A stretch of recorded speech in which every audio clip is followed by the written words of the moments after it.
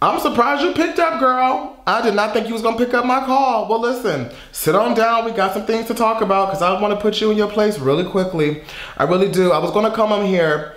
I was gonna call you while I was upset, but then I didn't want to give you the satisfaction of seeing me and labeling me and seeing me through your eyes and how I think you look at people now, just being honest, as angry black man. I didn't want to give you that. So here we are. Let me give you what you need to hear, because this is ridiculous. And I think I'm more shocked and I'm more like, damn, because I actually liked you and I actually wanted to give you a chance to grow. And I always wanted to know why black people didn't like you, because all my friends around me would always be like, well, you know what? No, I don't see it for her. And I'm like, why? What's wrong? What's wrong with Miss Mila?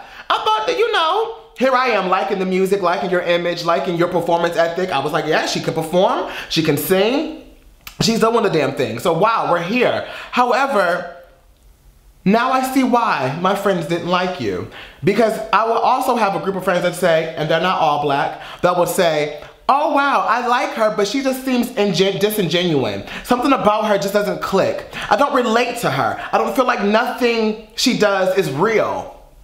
And I said, well, but, you know, are you getting into the music? Are you getting into the live performances? Are you getting into this? But it's like, yeah, they have a point though. Because now here we are. What's done in the dark will always come to the light. You know, I want to address the first thing. You know, you came out, the apology, I want to say this first, that the apology that you released was BS. I'm just being honest. I think the apology release was not enough. I think the apology release was like, girl, goodbye. And you know, I also just made a video about Lizzo saying that cancel culture always wants to cancel someone so quickly over things that are like minor and things like that. But here we are.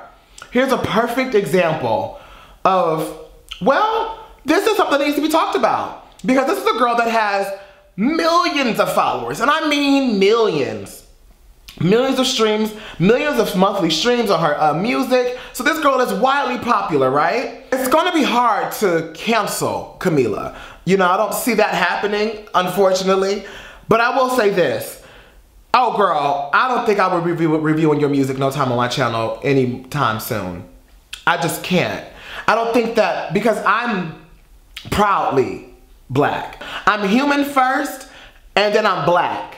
You know what I'm saying? So I can't support you. I want to bring a highlight before I dig into what you did on Tumblr. I want to dig into the fact that your album sales and the tours and doing that well. And I want to talk to the Camila fans, because I know y'all going to come flock here first and try to thumbs down this video and be like, well, we need to forgive her and da da da da. And are you my skin tone saying that? Okay, so before you come up in here and comment below, oh my God, we need to forgive her. It's just not that big of a deal. She was 15. Stop it. Cut it out. Let that go. I'm sorry. No. No. We're not going to do that. We keep it really real on this channel, and we're going to continue to do that. I don't care how big I get and how close I get to these celebrities. You will not. I do not care. Oh, not morally. I'm sorry, no. And I'm all about giving people chances and understanding their point of views, and thanks to my best friend, helped me to understand perspectives. But this isn't cute, Camila. This right here isn't it. So like I said, before I dig into what you did on Tumblr, I want to talk about the album sales. 50 to 70K projected first week. Meanwhile, Harry Styles should be beating her. I want to know, Camila fans, why you're not buying the music? Is it because romance is repetitive? Is it because, oh yes, after listening to it, after I reviewed it, listening to it and more, I only go back to about 1 or 2 songs, and the rest of it I'm like, okay. But it's not a bad album. I don't think it's terrible. Just because she did this, I'm not gonna flip my switch and say it was a terrible album. But like, why are you not buying it? Why did her debut album outperform this one by what, 50K? Also, the fact that they put so much push behind this girl, so much promotion. She's been on every radio show, every TV show, any commercial, anything she could be on to push this album, she has been on it. So what's the problem? Some can say it's the music. I think it's the universe. Me being personal. I think that karma came back and said, oh, hey girlie, let's talk. Cause you think that your boo-boo don't stink. So here we go. Beyond that, I wanna apologize to Normani too. I do. I really, really, really do. And let me tell you why. Because I'm a big supporter of Normani. That's one of my girls in my mind. And I didn't know, and I'm happy I educated myself before I made this Skype call to you. Your fans have always had an opinion on Miss Normani and calling her the N-word and calling her black monkey and things of that nature because she's a dark-skinned girl like me. I'm not a girl, but you know what I mean. And you didn't say anything. You didn't. I looked around, I tried to find tweets and Google Smoogle, and you haven't said anything. You didn't correct your fans. You didn't say, hey girl, hey fans, hey Camilers, Leelers, y'all needed to not call Normani this or don't do my bandmate like that. Which leads me to believe, what were you saying behind the scenes? Just being honest. You were 15, let's talk about that. Miss Girl said, I was 15 when this all went down. When I was 15, I had to learn what a white man was. When I was 15, I had to respect and learn my Latino and Latina brother and sisters and respect their space and learn that we all had to be together in this one school, this one block, this one neighborhood. You know what I'm saying? I had to learn that. I had to learn about my Muslim brothers and sisters. I had to learn about them. I had to learn about my Jewish brothers and sisters, my Asian brothers and sisters. I had to learn their culture and understand what not to say and what to say. Because when I was 15, I was not oblivious and I wasn't directly trying to disrespect someone else's culture. That's just not who I am as a person. 25 and 15 years old. Nowhere in the middle was I like, oh my God, F these group of people, F these group of people, or make ethnic jokes about these groups of people. That makes no sense to me. So when you say, oh, well, I was 15, and I do believe people can grow. I believe people can grow. They can grow from their mistakes and understand where they went wrong. But do I believe you were ignorant at that time? I don't think you were ignorant. I think you knew it was wrong. You know what I mean? I'm sure you knew it was wrong, but that didn't stop you, did it? Because here we are. Now you're 22, as you so say. I'm 22 now. You know, girl, that was so long. I was 15. Are you serious? Now we're 22, and now here you are at one of the peaks of your career, and this is now in your face. I want to know how you're going to handle this, Camila.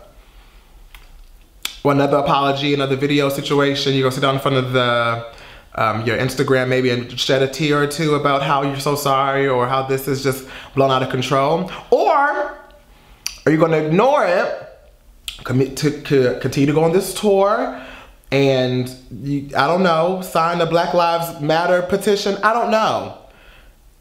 But to say that you were just 15 and it was old and it's nothing, it's 7 years ago, I understand that. Trust me, I do. When I was 15, I said stupid stuff, but I never said anything to affect a group of people. Back in the day, I made skits, I made funny videos and stuff like that, so I may have wrote a joke about someone or something like that, but I've never called anyone a derogatory name within their culture, aka using the N-word or calling my Latino and Latinas something else and calling, you know what I mean? I'm not gonna call those words that clearly cause a trigger to someone. You know what I'm saying?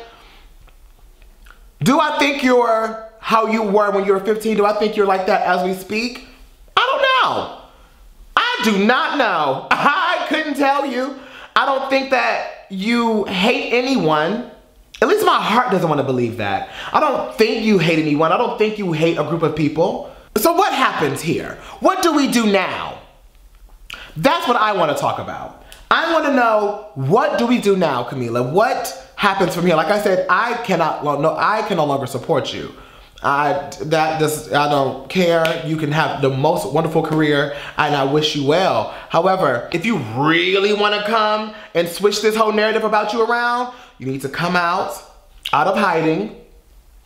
You need to sit on down. Either make that video I said on Instagram where you shed a tear or sign a petition to be Black Lives Matter, honey. Listen. And you need to really speak on the racial ignorance that is on this country. Racial things are not something you're born with. It's something that's taught. So, I don't know what's going on in your household or what went on in your household back in the day, but this is not how we get down. Now you're an international pop star. Now what? Now what? This is not the first time I've heard this about you. That's what really sticks with me, Camila. This is not the first time. And I'm mad that it was going on years ago, but we all let it go. We swept under the rug. And we like, oh, she sings Havana and she had Young Thug on there. So clearly she can't be too racial, you know? That's not a thing. But Young Thug is Young Thug, so it was smart for her to have him on the song, obviously. And it was a hip hop influenced track, so there you go. Of course she's not gonna be openly out here like that because she needs the black dollar still. Why not? You know what I'm saying? I think it's a bummer when a girl that could be and has already stepped her foot in being so influential to so many young girls around the world, and now they see you in this light. And now they see what you think, how you thought in the past and how maybe you still think. This is not something you sweep under the rug. This is way bigger than Lizzo's behind a couple weeks ago. Just being honest. And I think that people in the music industry are going to look at you differently. All the black artists are going to look at you differently, as they should. As they should, in my opinion. I think they should. Pull up exactly what you said. I just want to make sure I'm not tripping. Baby said, when I was younger, I used language that I'm deeply ashamed of and will regret forever. I was uneducated and ignorant, and once I became aware of the history and the weight and the true meaning behind those horrible and hurtful language, I was deeply embarrassed I ever used it. At 15. So, was your parents using it around you at 15? Are you trying to say that they didn't teach you anything about racial situations? Which is very possible. Very possible in people's households. Let's not act like that's not a thing. That is very possible that people do not get taught how to treat other races and how to be respectful to other people's cultures, because as a black man, we had to learn that immediately because of the target on the back of my back as soon as I was born. So that's just that. So maybe, I don't know. I'm trying to give you the benefit of the doubt here, girl. Hold on. But even then, it's just like, shame on your parents, shame on you, and shame on anyone around you that didn't even think to teach you that until you got a major record label, until you got a major deal. That's when you got smart. Is that what happened? Until you realize, oh, I need them to buy this. Let me act right. Let me get it together. I wish you well. I really do. I don't wish any bad to you. I don't wish any harm. I don't wish anything negative on you. I really do wish you get this together, and I hope your heart is pure, and I hope your heart and your soul gets cleansed from all of this. I hope that you're not too overwhelmed by all of this to the point where you feel as though you're a victim, because that's not the case. You're not the victim here, and I want to make that very clear. I do. I want to make that very clear to you that you're not the victim. So please do not come out here and when you do come back and you're not a victim. You're not. 15, 22, don't matter. You're not a victim. At 15, you are very knowledgeable of what goes on. Very knowledgeable. And when you make a mistake like this, if it is a mistake, I'm just giving you the benefit of the doubt. When you make a mistake like this and it comes back to the surface, you don't say, I was 15 and oh my God, I can't believe I said that. No. Yeah, you say, I said that. Can't believe, I'm so sorry that I said that.